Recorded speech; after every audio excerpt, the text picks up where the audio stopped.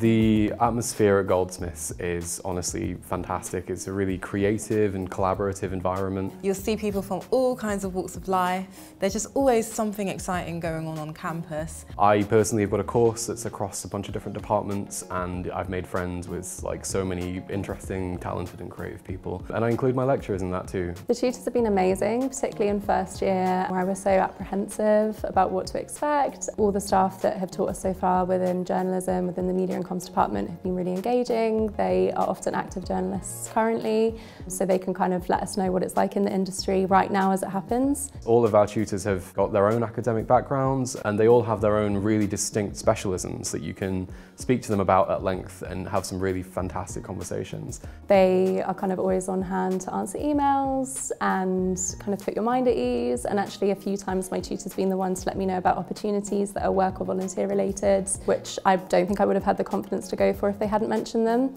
Goldsmiths is a campus university, so everything is all in one place. It's been a beautiful campus to go to. There's facilities that I can use, and I just want to be in the campus as long as it can have me. With Goldsmiths, you're always meeting new people. Everyone's really friendly with each other. It's students everywhere. You feel like you're part of a community.